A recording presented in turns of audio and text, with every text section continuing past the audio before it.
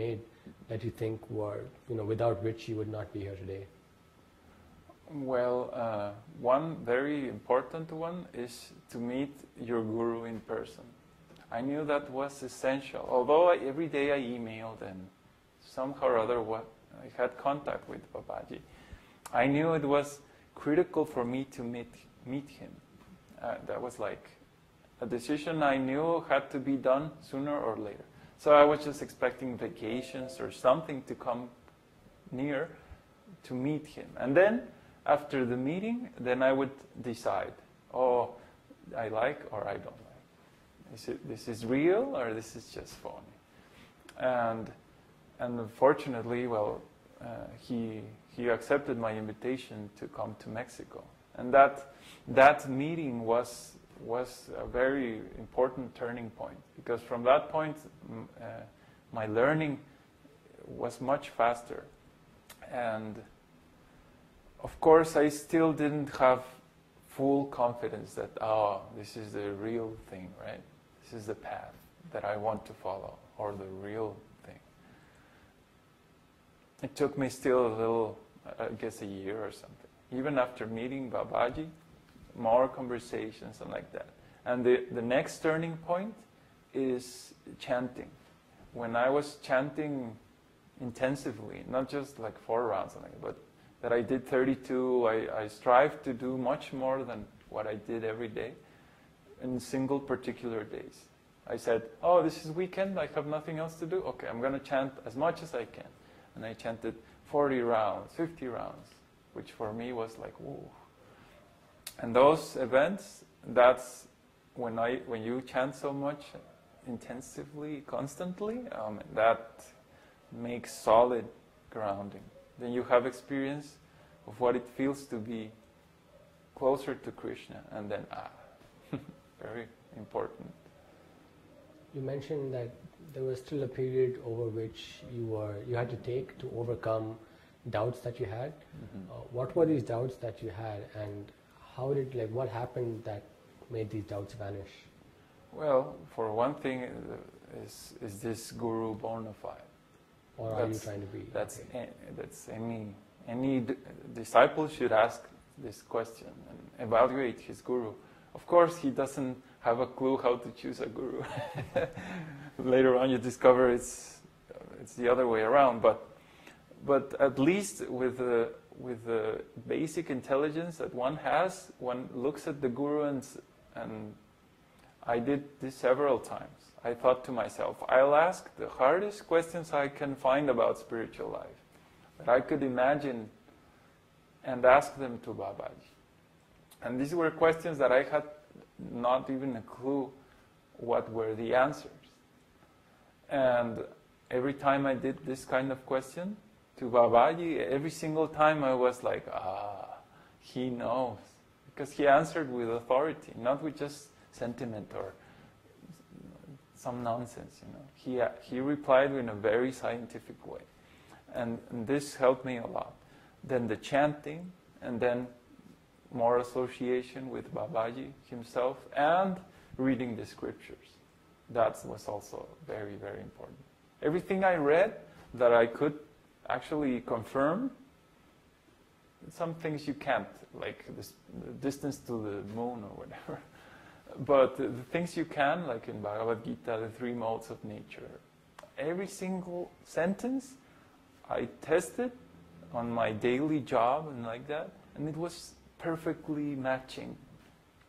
And I was like, yeah. So basically, time went by, and every day was stronger and stronger and stronger.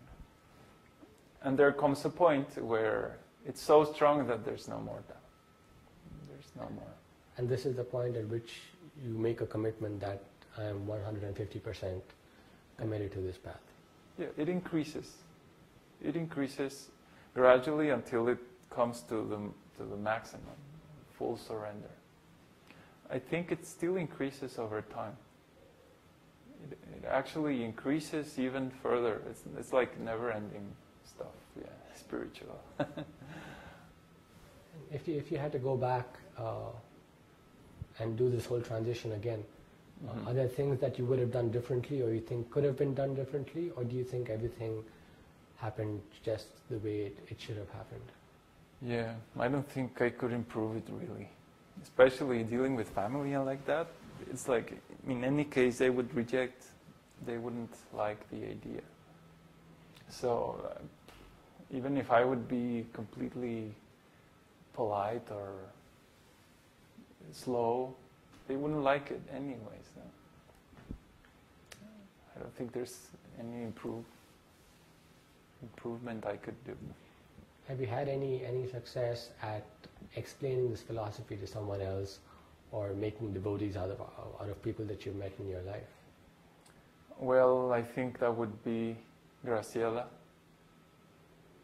Well, before Graciela there was Mauricio, one little cousin. And it was a nasty story. He became devotee and everything. He was chanting, following the principles.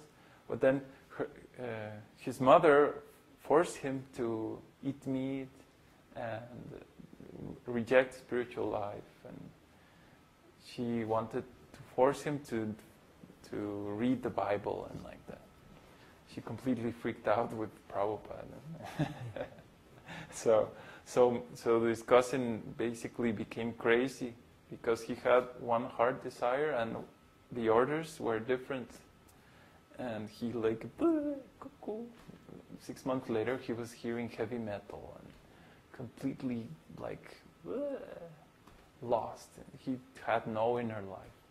And the other case was Graciela, which I hired an assistant for my job. I knew I needed someone to replace me when I left, so I particularly looked for a person who was interested in spiritual life. And she got an interview and everything, and she said, yeah, God for me is the most important. So it was great because every day we would speak about God and how to serve God and spiritual life and like that.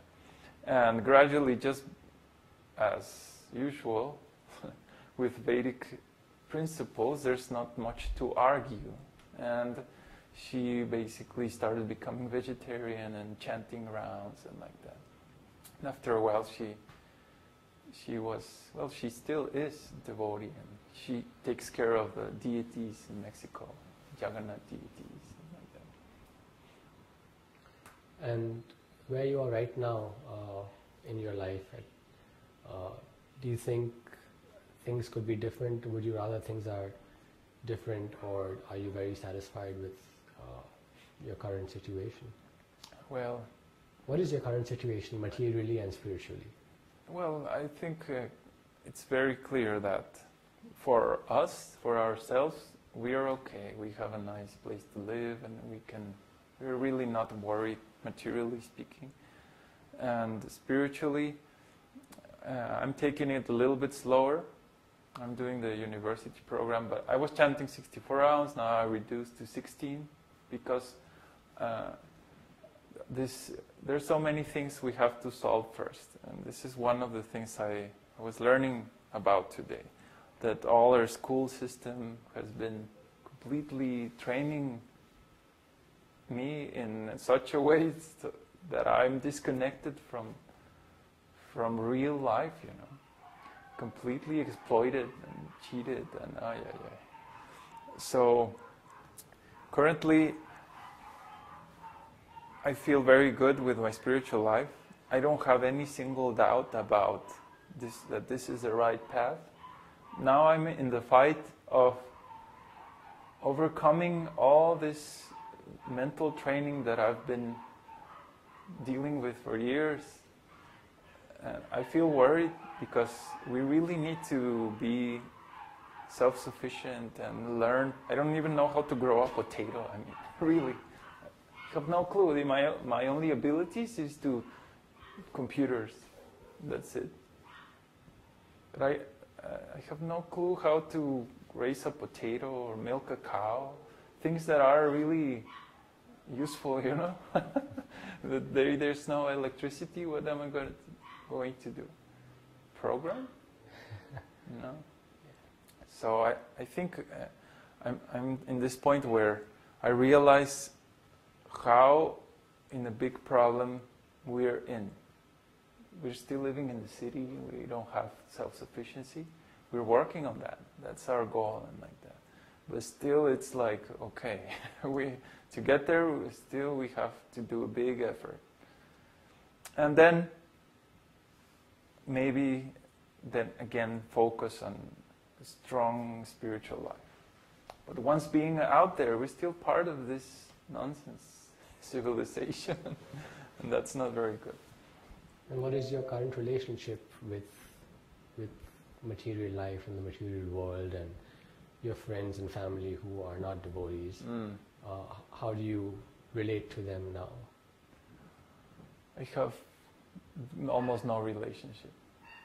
I have decided to isolate myself from that, because every time I contact any family member, it's just sentimental.